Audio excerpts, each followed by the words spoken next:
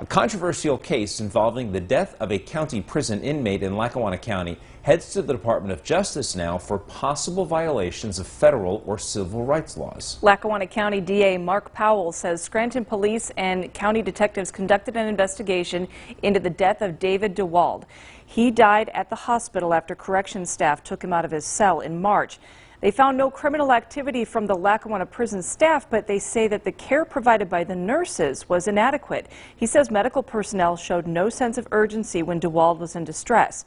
Powell also says DeWald was treated for mental illness and was deprived of psychiatric medication in jail for about a month before the incident.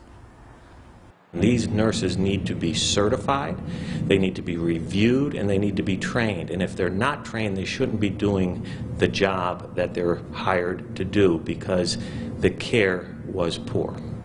Powell says he will recommend reforms including policies for handling mentally ill prisoners, review of medical staff, and ensuring inmates are provided the proper medications for mental illness.